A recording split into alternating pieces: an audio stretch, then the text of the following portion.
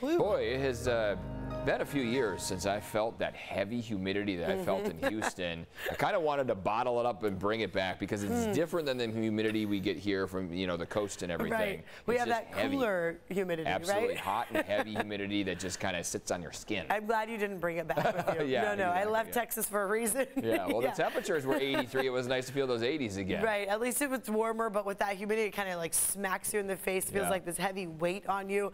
You were mentioning the Sierra snowpack, so I wanted to show this drought monitor. We get the update tomorrow morning on this latest week and how it may have impacted our drought. But this is really good looking sign right here where you'll notice much of our state now does not have drought conditions. So you'll notice the yellows and the lighter browns right there showing dry to moderate drought conditions. So as we zoom into San Diego, most of San Diego now finally out of the drought, and the only areas where we see some of that would be along our foothills, into our mountains, towards our deserts, Brawley, Mexicali, as you see right there. So dry and moderate, still on the lower end of things. And look at our rain chances for the next several days, all the way through next week.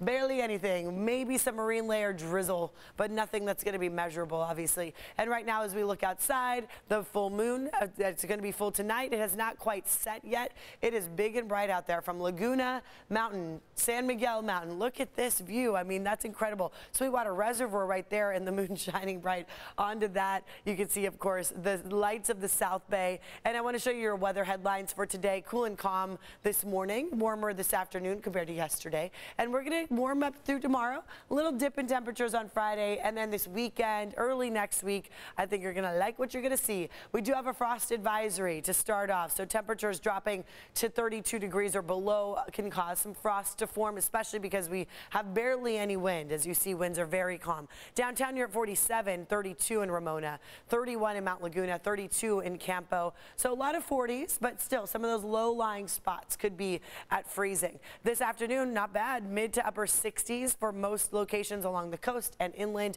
El Cajon, though, reaching low 70s. You and Borrego are tying up. Let's look at your 8-day, and you'll see here that through Friday, we will see a little slight dip. Nothing major, barely anything noticeable. And then look at this weekend.